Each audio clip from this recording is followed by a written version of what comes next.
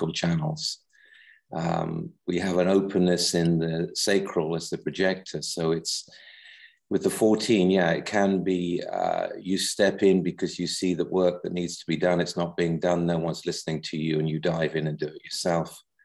And there's a tendency to get involved with trying to empower people and try to push them and try to make things happen towards the open throat, which doesn't really work, because you're really a very spiritually aligned being, aren't you?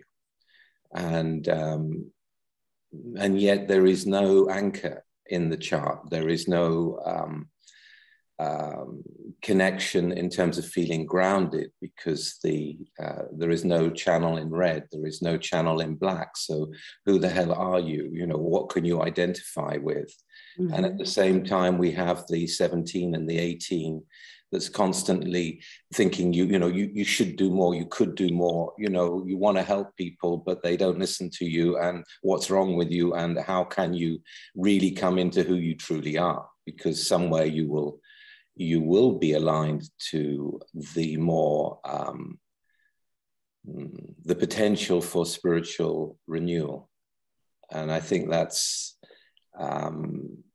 it's really when there isn't a direction in the chart, when there's no channel from the G to the throat, the sense of where am I going and how can I get there, and then you catch on something that seems appealing to you, maybe an opportunity for you to be the first to be the first one to do something, and you want to do it. But if you don't wait for the right opening, then it's inappropriate, and then you get all the backlash of all the expectation that people had, and it's like, you're moving too fast. So really, I think when you've got an adrenalized solar plex, the main thing is to come to terms with your own emotional state in any situation first. And that's really the thing. How are you feeling? Are you ready to participate? Is it better to hold back? Are you going to wait for the moment where you can really shine out?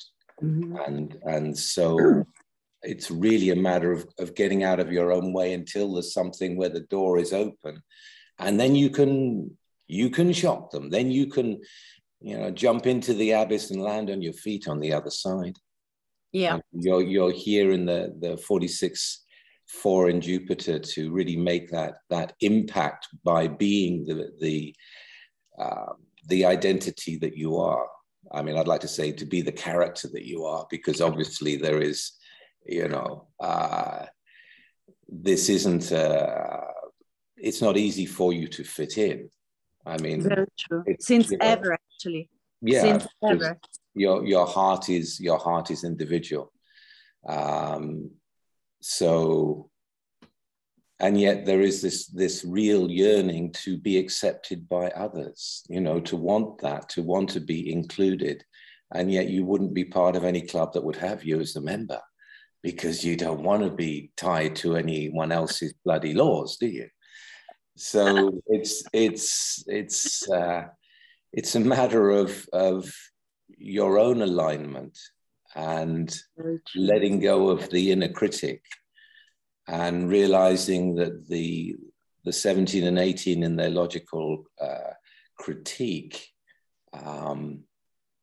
it's not about turning that in towards you and thinking, what more should I do, could I do, would I do? It's about seeing what the pattern is outside of you. In your one-to-one connection as a projector with another, where are they not functioning properly? Where are they using their energy in an incorrect way?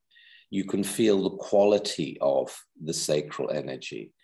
This is it. Are you around the right quality of people that are going to be able to support you in your, in you moving beyond the normal way of living?